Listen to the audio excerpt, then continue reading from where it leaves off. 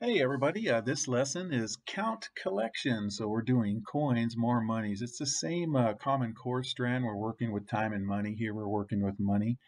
So our question here is how do we order coins to help find the total value of a group of coins? So we're going to order them from greatest to least in this lesson, okay?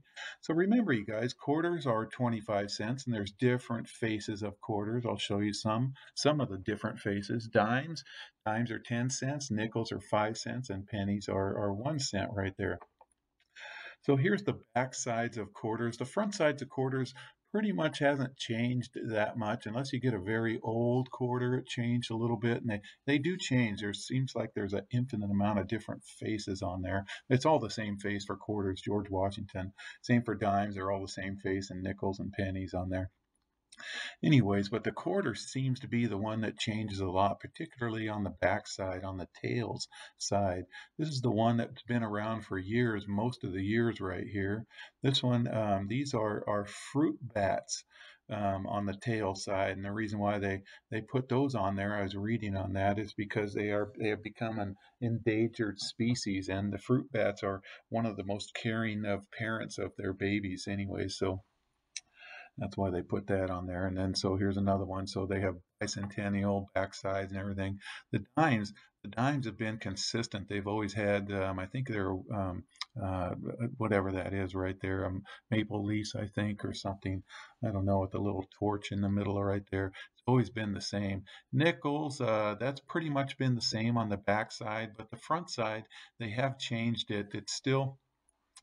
It's still our president right there. And then the penny, the backside of the penny is pretty. It's been this one for years and years. This one's our most recent one right here. They used to have a wheat head, the older pennies right there. A lot of people collect coins. There's a lot of rare coins. The more rare the coin is, the more value that those coins are worth. There's some dimes, you guys, no kidding, that are worth a couple of $1 million. Oh gosh, I forgot the name of those. I'm drawing a blank.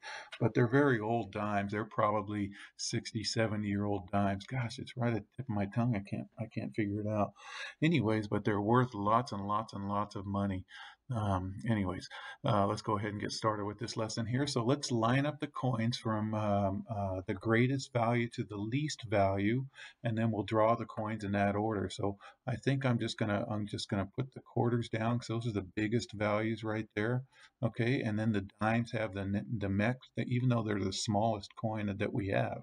They're dimes right here. Okay, and then finally the nickel right here, and then I'll just slide that up right there. Let me just slide that up. And then so now it says then draw the coins in that order. Okay, so there they are right there. Here's 25 cents, 25 cents.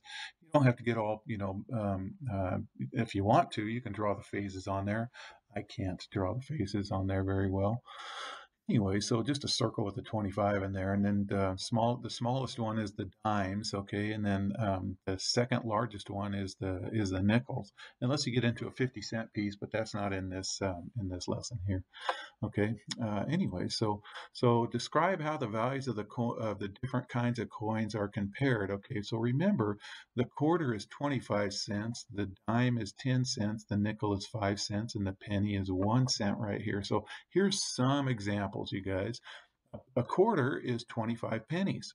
Okay, so 25 pennies equals 1/4, and here's 25 pennies right there. All of these pennies are worth the same as that. A dime is worth 10 pennies, so there's 10 pennies right there. A nickel is worth 5 pennies. All right, let's go back to the quarter. A quarter could be 5 dimes, or 5 nickels, I'm sorry. 5, 10, 15, 20, 25, which is the same as a quarter right there. Okay, a dime is worth 2 nickels. Okay, and then finally, here's another one. A quarter is worth 2 dimes and a nickel right here. So here's 10 cents, 20 cents, and then plus 5 is 25 right there, 25 cents. Okay, here's another way to represent a quarter. 1 dime and 3 nickels. So here's 10 cents plus 5 is 15 cents plus 5 more. 15 plus 5 is 20, and then 20 plus 5 is 25, which is a quarter. Here's another way. There's all kinds of ways to represent a quarter right there. We can do 2 dimes and 5 pennies. That also is 25 cents, okay? So that's what we're doing right here.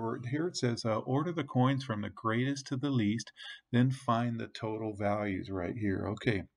So see, I have 2 quarters, I have a dime, that's the next one, and then 2 pennies. So here they are in order. Okay, so here's 2 quarters, the dime, and 2 pennies right there. Then find the total value. Okay, so let's just start counting. So there's 25 cents. Okay, 25 for that quarter right there. Let's add this quarter. 2 quarters is 50 cents. And then add a dime. 50 plus 10 is 60.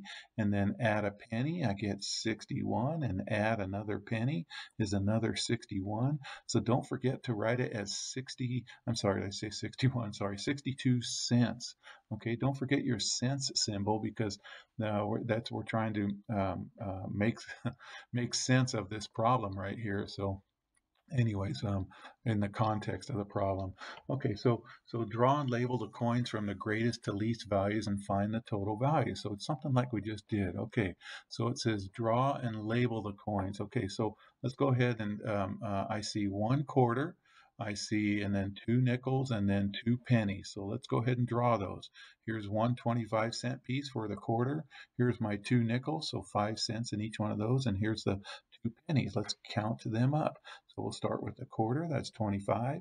25 plus 5 is 30. 30 plus 5 is 35.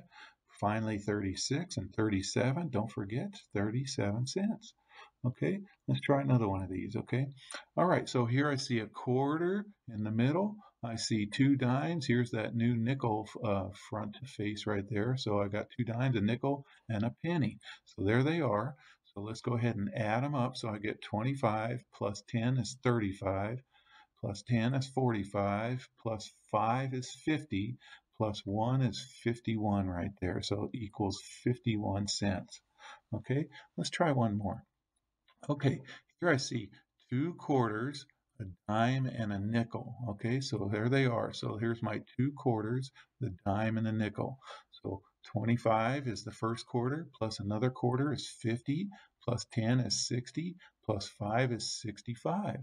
Okay, so that's going to total 65 cents. Whoops, sorry about that. You guys see my Spider-Man? Spider-Man is here to spin some more cents into you. I hope that makes sense, you guys. And take care.